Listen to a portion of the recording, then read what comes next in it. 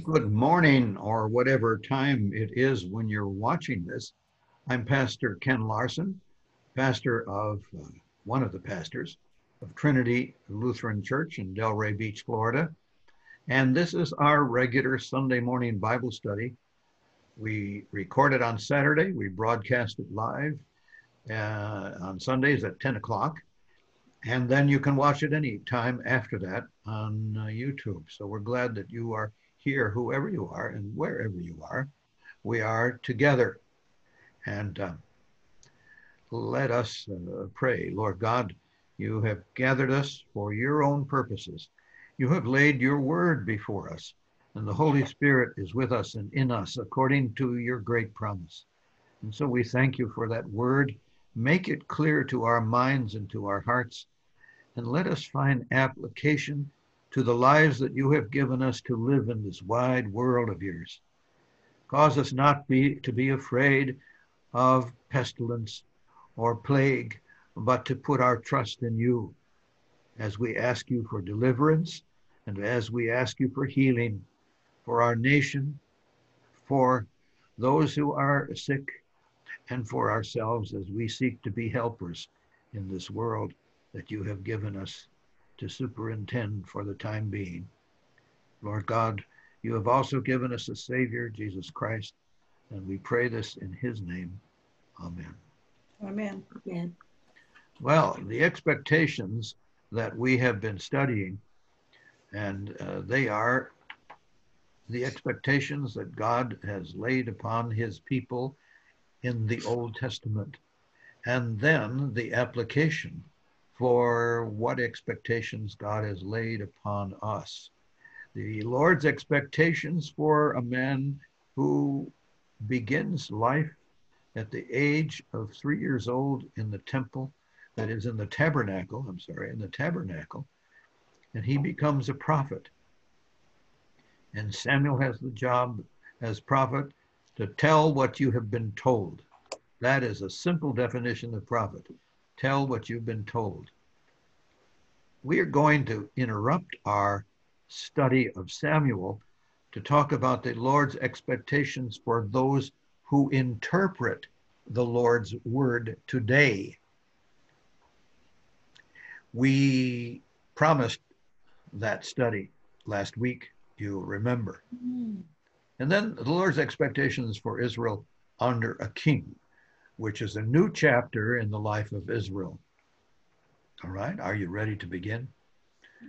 Yes. We welcome Judy and Jeannie and Evelyn and those who are joining us by recorded events. As we begin our study, we remember the hymn that was suggested by 1 Samuel chapter 3, "Speak, O Lord, your servant is listening." That's what Samuel said to the Lord when he appeared that night.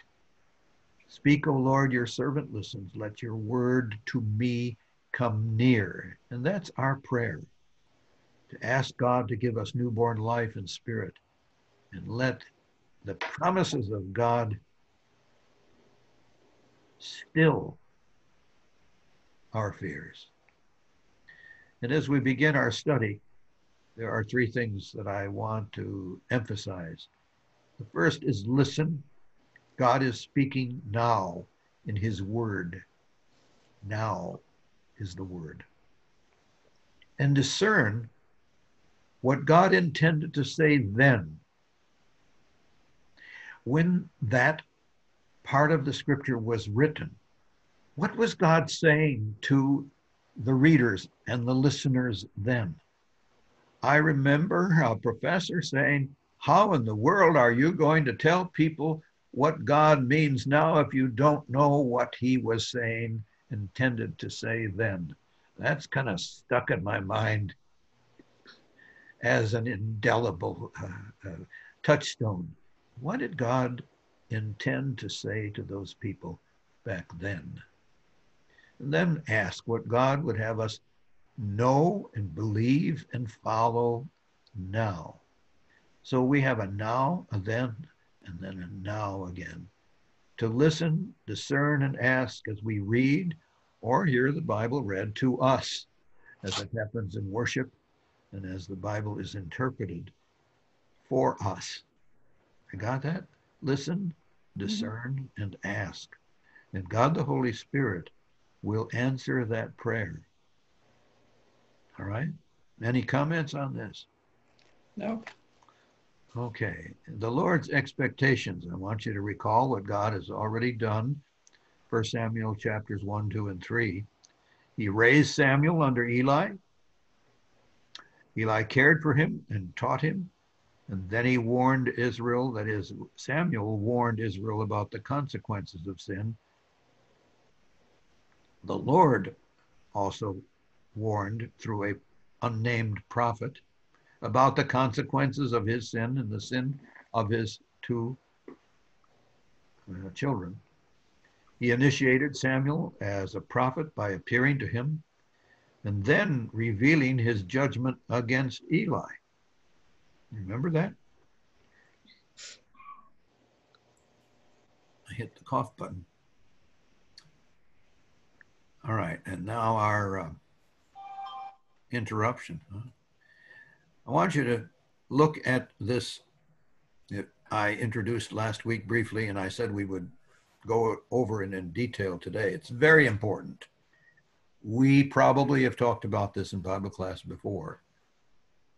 The difference between reading something into the text versus reading something out of the text, from the text. You remember the two words, eisegesis and exegesis. Eis, the beginning syllable is like the I in ice. Got it? Eisegesis. And the other word is exegesis. And the Gesis has nothing to do with the name of our Savior. All right? It's not from that. It's from a word which means to go or to come. So that's reading the first. The first one is reading into, right? Right. Now here we have them side by side, one at a time. The difference between reading into versus reading out of. Eisegesis means to lead into. To lead into. The dictionary says that eisegesis is a subjective method of interpretation by introducing one's own presuppositions, agendas, biases, or opinions into the original. All right? It's the opposite of exegesis. Eisegesis can be defined as an interpretation, especially of Scripture, that reflects the personal ideas or viewpoint of the interpreter. So that's a lot of commentaries. You have to be very careful about the commentaries one uses. Test a commentary against what the word itself says and other parts of Scripture that you know pertain to the same idea or subject or person. So if the interpretation comes from the interpreter, we're in trouble.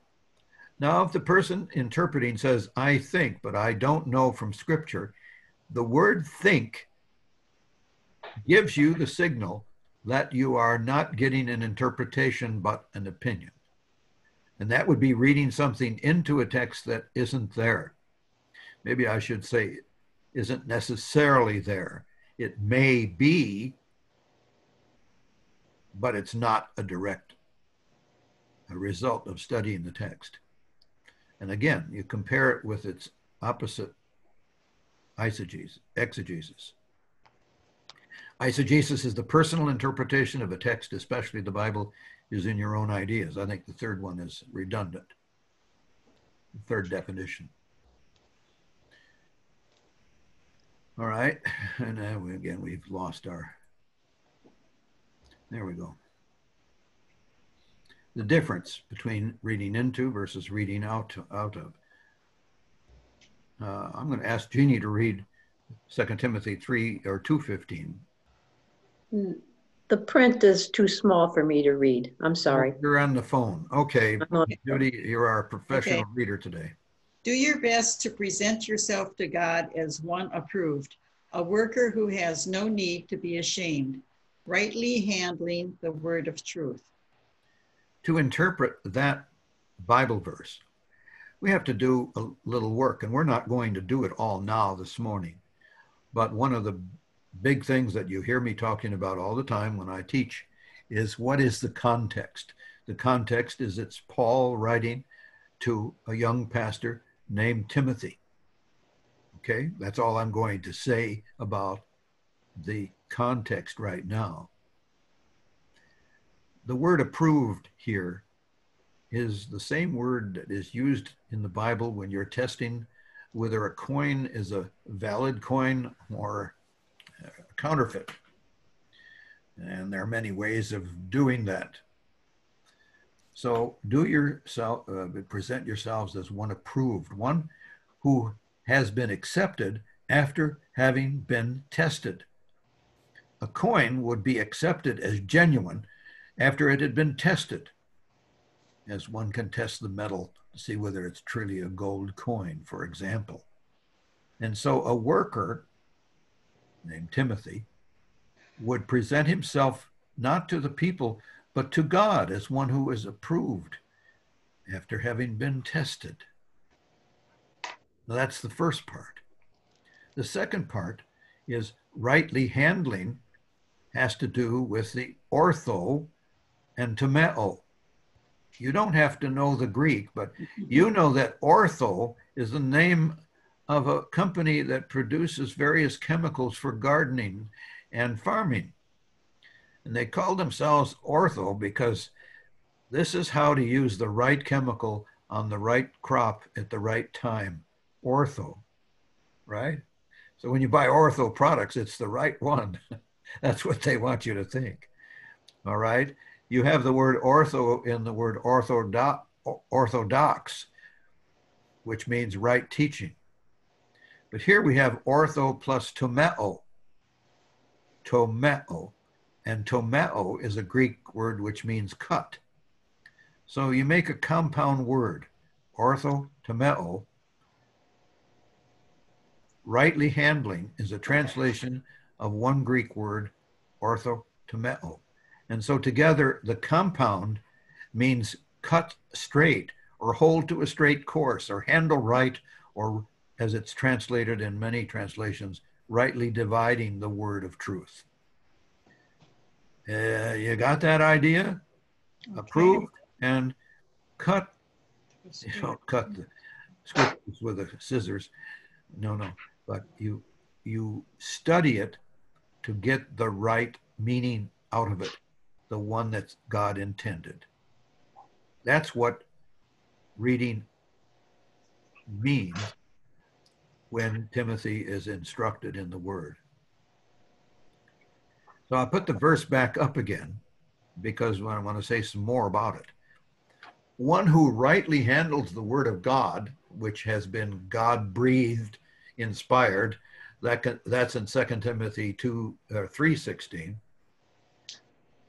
rightly handles the word of God, has the goal of saying only what God, the Holy Spirit, intended when he inspired that portion of the word.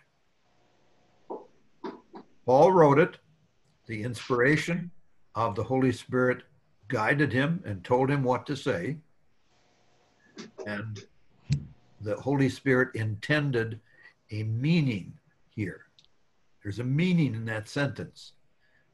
In every language, a sentence carries a meaning and has one or more applications. So that's what we have as rightly dividing the word of truth. And that's the difference. Any questions or comments about this idea of reading something into Scripture versus bringing something out of Scripture? Very important. No, it's just that it's really easy to do, and especially in today's climate, I think it's real easy to do. It is. And how can you guard against it?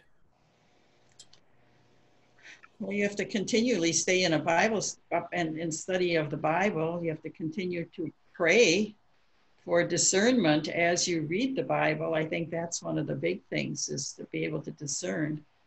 And by staying in a Bible study with other believers, they can help you to, just like you can help keep us on the right path if we kind of stray off the path with our reasoning or interpretation.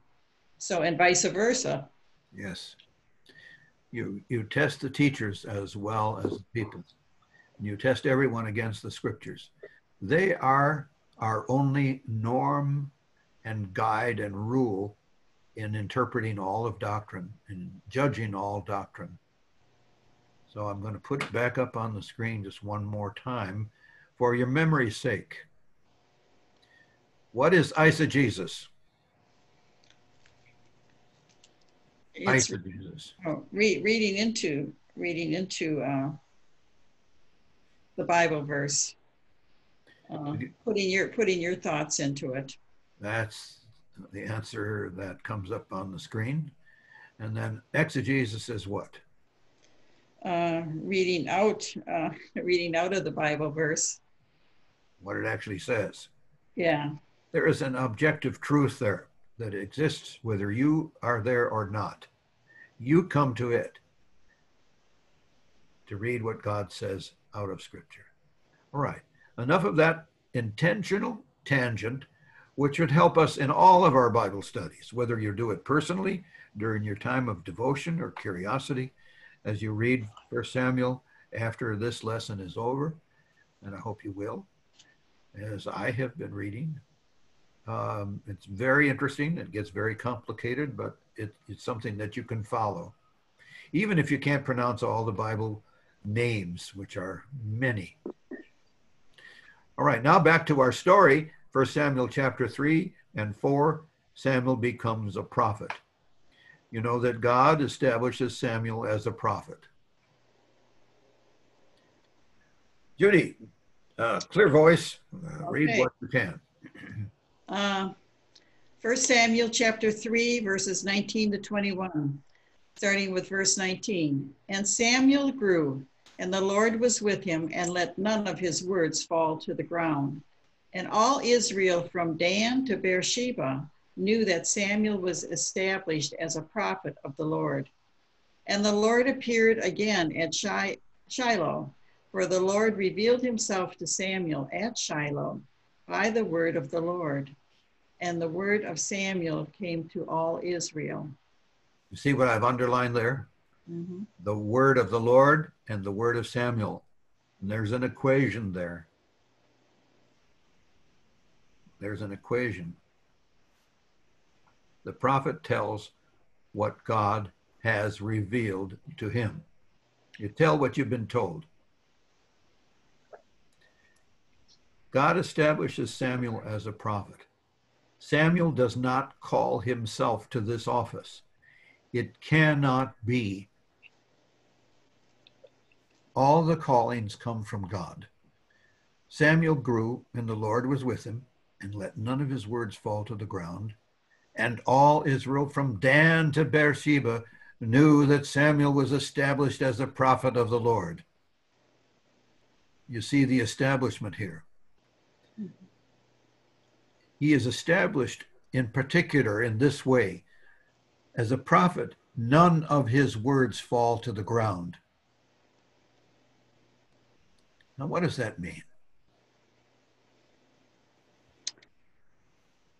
I would think that all of the words that he spoke fell on the ears of the Israelites or anyone around him. It wasn't allowed to go in vain.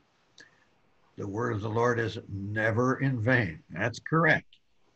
And if a prophet tells what's going to happen, and it happens, that is a fulfillment, and it proves that his prophecy was true. That's how you judge a prophet. If it's true according to the word of the Lord, then it happens. None of his words were empty or useless.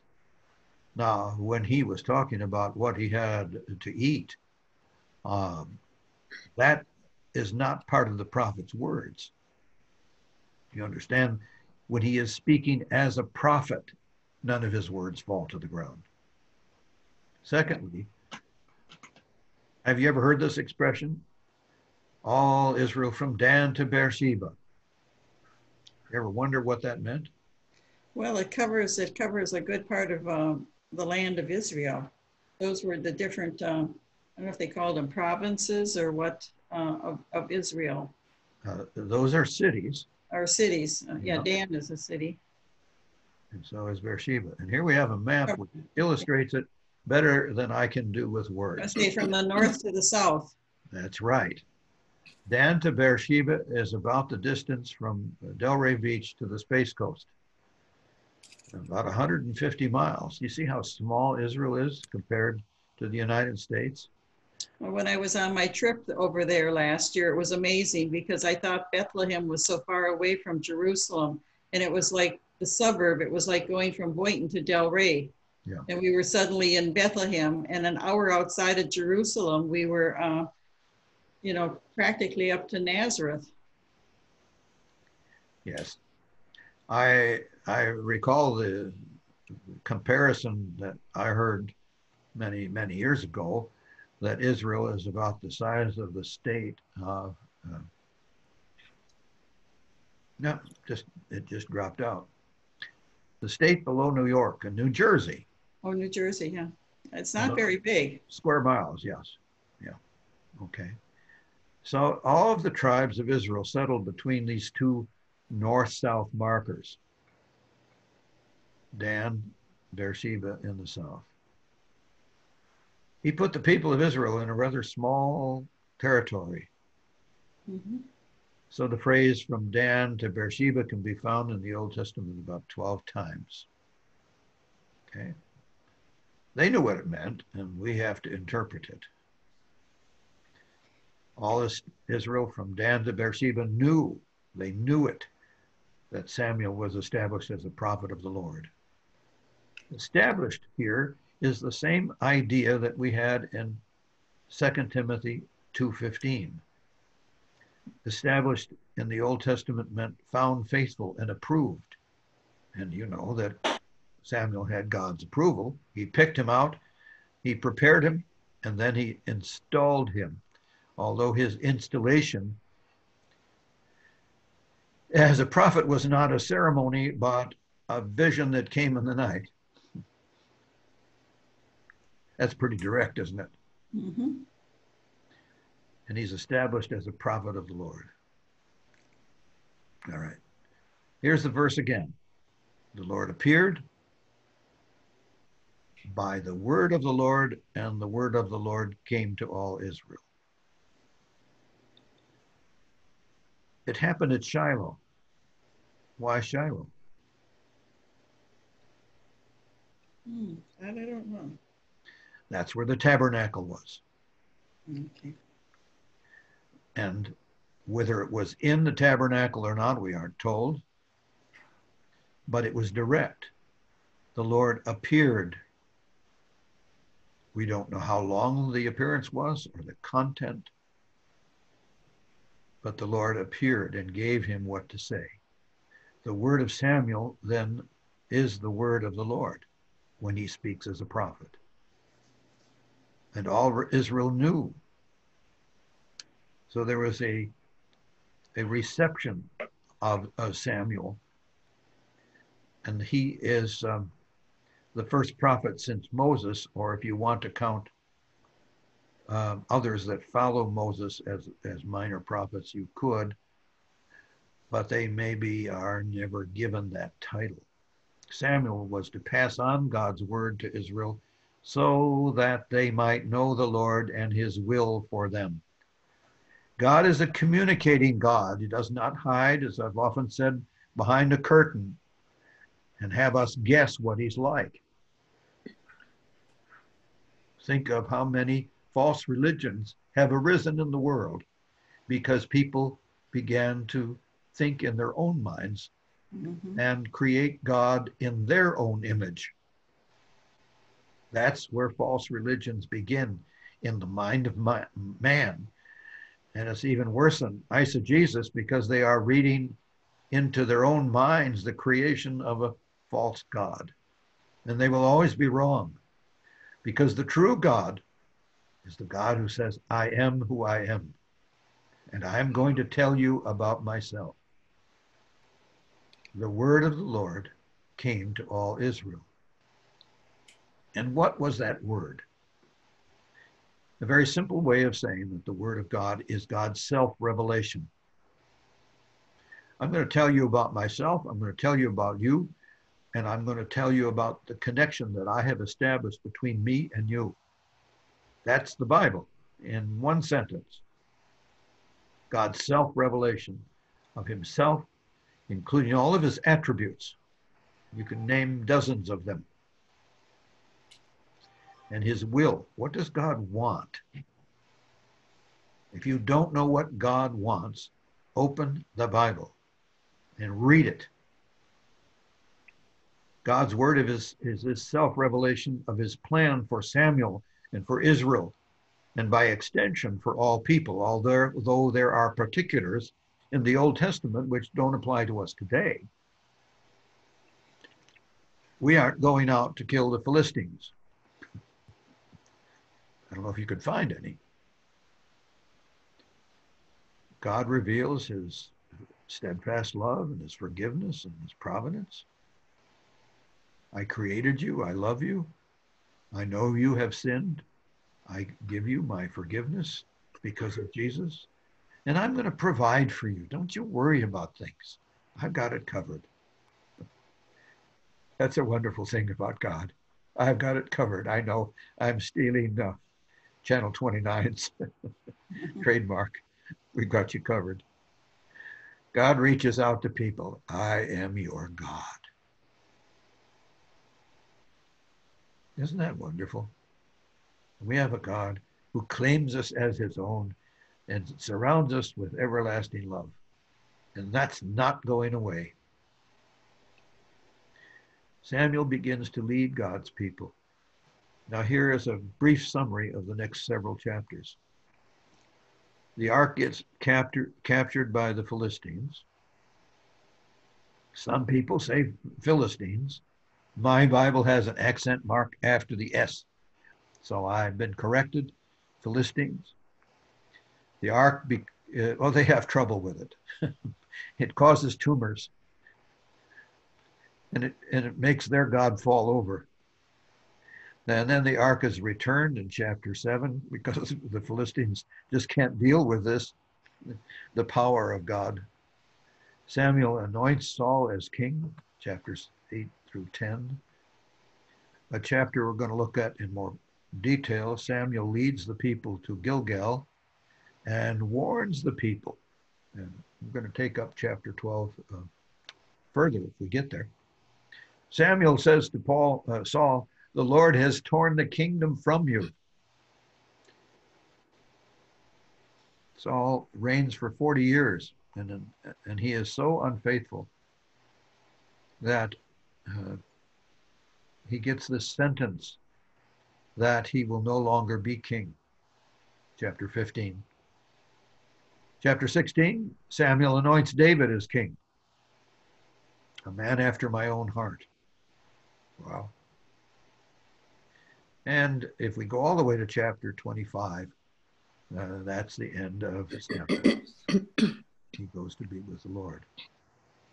So if you read this in the next several weeks, you'll see the idea.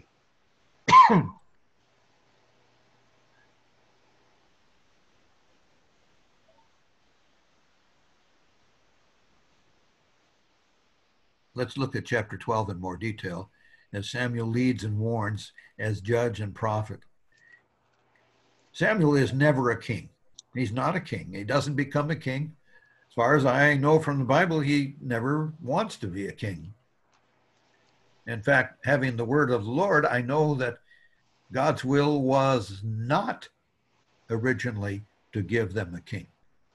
And yet, Samuel possesses the power and authority given him by God to lead and govern and judge. Sounds like a king, but he's not. God is ruling through him. It's a theocracy. Many people today are afraid of theocracies because they are not part, they don't agree with the theo. They think that the theocracy that we're talking about in the world today is ruled by a God who is not the true God. You understand? That's the trouble we have today, is anyone who says we're a theocracy, we'd have to judge what God is the one who you say is leading you. Samuel has his leading from the books of Moses as his guide. You remember he spent years under Eli's tutelage. So he knows something and he believes. He also has direct revelation from God to serve as God's spokesman. The word of the Lord comes to him and he tells what he has been told. Direct revelation. Now Samuel is outfitted for both offices, both judge and prophet. And if we look into chapter 12, we can see both offices operating. Samuel began to tell the righteous deeds of the Lord. The Lord has been your king all along. And this is the issue that divides the people from God. Samuel is telling the people, your God defeated the Egyptians. He led your fathers to dwell in this place, and he defeated the Philistines. He brings up the most recent example of God doing what God does, all by himself. The Israelites did not defeat the Philistines. They were afraid of them. How many times this has happened? Here's a quote from 1 Samuel 12. Samuel says to the people, you said, no, but a king shall reign over us, when the Lord your God was your king. Now behold the king, Saul, whom you have chosen, for whom you have asked. Behold, the Lord has set a king over you. You have a mystery here. You have God's will. You're not to have a king. I am your king. You have the people clamoring for a king. And you look at the character of God, how even though he is against having a king, he allows them to have a king. But wait, he first tells them, if you're going to have a king, I'm going to tell you what it's going to cost you. You can read it in detail, but I'm not bringing that up today unless I get time. Samuel warns the people. He continues to preach to God's people. Judy, give my voice a rest, would you? Okay, 1 Samuel chapter 12, verses 14 and 15. If you will fear the Lord and serve him and obey his voice and not rebel against the commandment of the Lord, and if both you and the king who reign over you will follow the Lord your God, it will be well. But if you will not obey the voice of the Lord, but rebel against the commandment of the Lord, then the hand of the Lord will be against you and your king. How about that? You see the consequences? Mm-hmm. The consequences, if you will not obey the voice of the Lord, then, see, even though you're going to live under a king, you're still under me. I am your God, and I have a will. And if you won't obey my voice, then I will not be with you. My hand will be against you. So Samuel gives the people a sign. Again, Judy, what's the sign? Okay, Samuel gives the people the sign. Now therefore stand still and see this great thing that the Lord will do before your eyes. Is it not wheat harvest today? I will call upon the Lord that he may send thunder and rain, and you shall know and see that your wickedness is great, which you have done in the sight of the Lord, in asking for yourselves a king. So Samuel called upon the Lord, and the Lord sent thunder and rain that day, and all the people greatly feared the Lord and Samuel. Now, we have to know something about the weather in Israel at this time of the year. So we'd have to know that this wheat harvest is going to take place in June. And we'd have to know, that's why I put the asterisk here, because I put a footnote in here. It was June and the rain normally did not fall in June. So this is the sign. This is the sign, because he says it's wheat harvest today, right? And you're not expecting rain, right? Well, I'm going to call upon the Lord to send thunder and rain. And guess what happened? It rained. Not good for a harvest. And the people said, oh, the Lord really is with Samuel. And this is reestablishing Samuel's office in the hearts of and minds of the people, that he really is a prophet. And this really is God that's talking to us. So Samuel warns the people, and we're talking about law and gospel here. And I'm going to read these in paragraph form, because the first paragraph, and I've separated it into 4 paragraphs, is like confession of sins, because it says, all the people said to Samuel, pray for your servants to the Lord your God, that we may not die, for we have added to all our sins this evil, to ask for ourselves a king. We have sinned against you by thought, word, and deed, by what we have done and by what we have left undone. Does it sound familiar? Mm-hmm.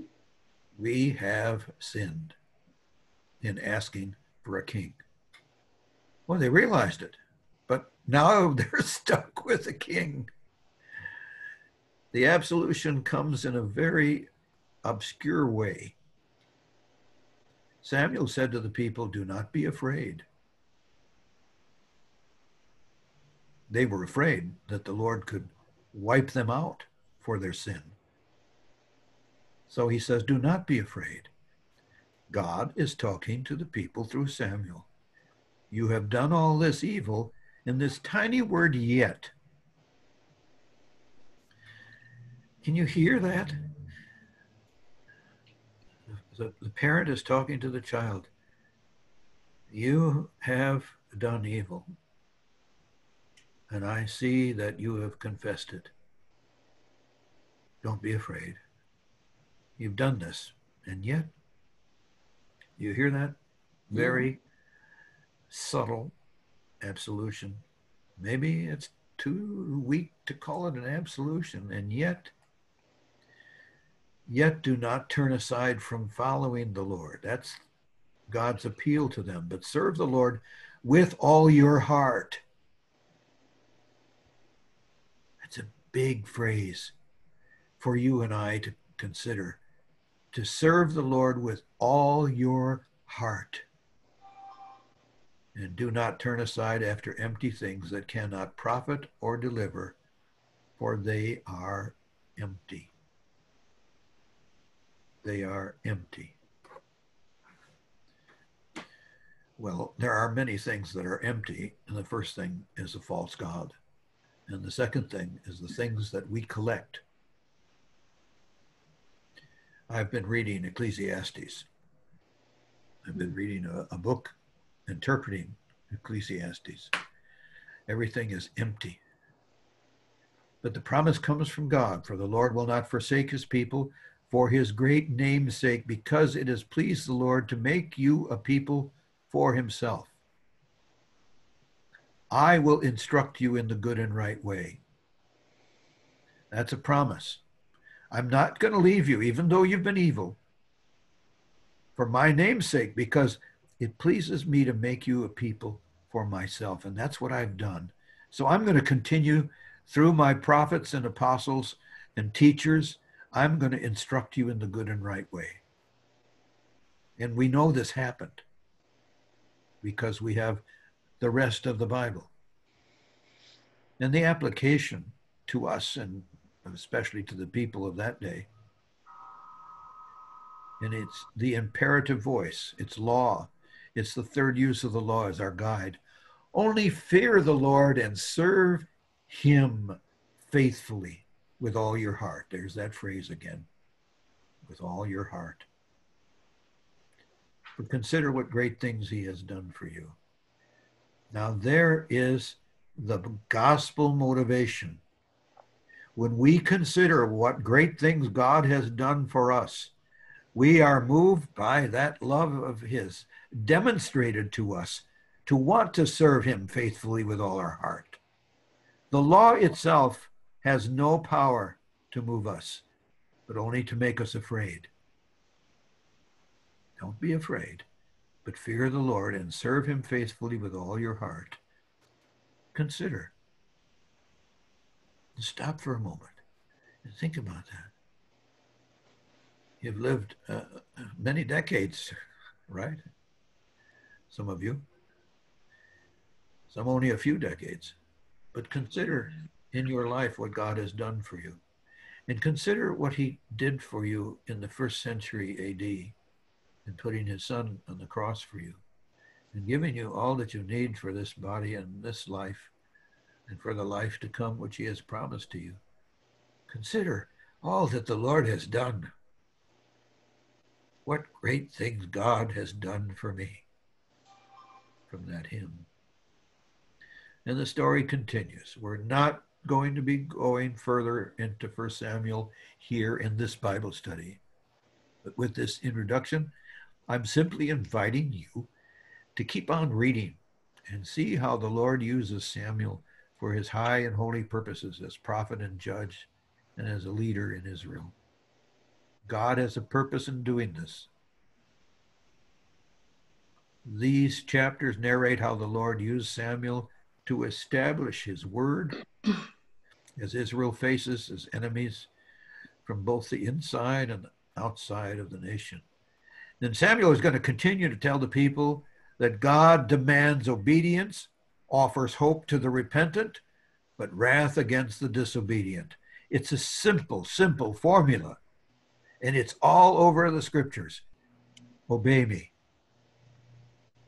And when you sin, come to me with repentant hearts. I will give you hope and forgiveness. But I reserve my wrath against those who will not repent. You see the three there? Mm-hmm. Obey, I have forgiven you, but don't you go again and do that again. Remember the face of your parent, whichever one it was, when he or she said, I don't want to see you doing that again.